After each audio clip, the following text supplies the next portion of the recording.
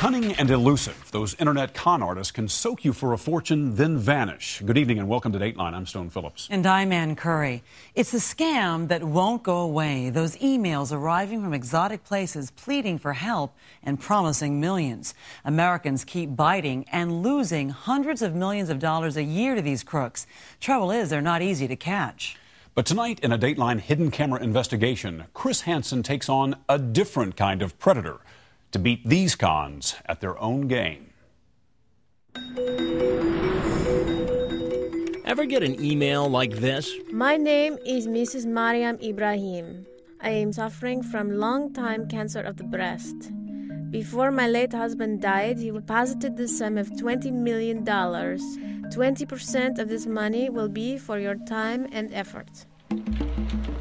The writer sometimes appears to be a desperate character in a far-off land, offering millions in reward money if you'd only help them in their plight, usually by sending your own money first. If you get a letter like this, you probably ignore it, smelling a scam. But there are thousands of others who take the bait, falling for this global billion-dollar racket. In 2005, we introduced you to Pam Krause. I thought I was doing something to help somebody out. A town treasurer in Wisconsin, she got an email which asked her to help a desperate widow recover her husband's fortune. In return, she'd get a reward of millions of dollars, but only after she paid some fees in advance. Altogether, she lost $18,000. I literally wiped out savings accounts and maxed out credit cards. And although the scam's been around for years, people continue to fall for it. It's unfortunate, but they do. Special Agent John Hambrick of the FBI's Internet Crime Complaint Center. Are these people stupid who are falling for this? Well, no, they're not. Some are quite well educated. Case in point, nestled along the frozen shoreline of Lake Huron, Harrisville is the seat of Alcona County, Michigan. In the bitter winds this winter, residents are freezing in their tracks, and not because of the weather. It shocks me that a guy that I thought was a pretty smart guy could fall for something like this. What happened?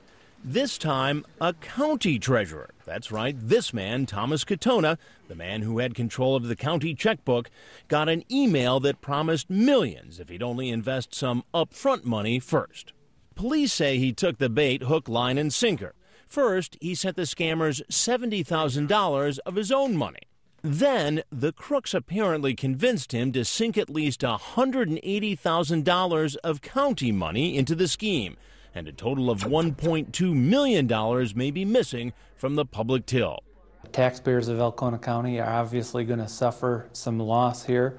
Every property owner that pays property taxes is going to feel some sort of loss from this.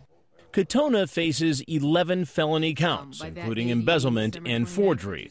When he declined to speak for himself in court, the judge entered a plea of not guilty for him. The email scam here in Michigan is just the latest and most extreme example of a decades-old problem that the internet has only made more widespread. It's Canada, England, the Netherlands. It's everywhere at this point. The FBI's John Hambrick says at least 10,000 people will be victimized by the email cons this year alone. The majority of the scams originate in West Africa, especially Nigeria, and are called 419 scams, named for the Nigerian law which makes them illegal there. Some operate from internet cafes like this, where the crooks are able to send millions of messages, hoping to lure the unsuspecting victim. And the ability to send out exponentially more in terms of volume increases their returns. A fraction of a percentage of a response is significant to them. Millions of dollars at stake. But the criminals operate worldwide and appear to be only loosely connected, not necessarily controlled by a single kingpin. The scammers have been around for years, but there are more and more victims. What makes these offers so alluring to people? What makes the average guy say, all right, I'll invest $8,000, $10,000, $20,000 in this? I don't have an answer for that one. Greed? I would say, yeah, it's an easy buck. It's the potential to be that once-in-a-lifetime windfall of money. Most of the con men remain hidden, far away overseas, protected by the anonymity of the internet. And according to law enforcement, that's where they are most likely to stay. Why can't the FBI do more about this? In terms of prioritization of resources, we're focused on terrorism at this point. It simply is not a high enough priority for us to focus on this. Authorities say the scammers are part of several international networks based here in West Africa that are nearly impossible to put out of business.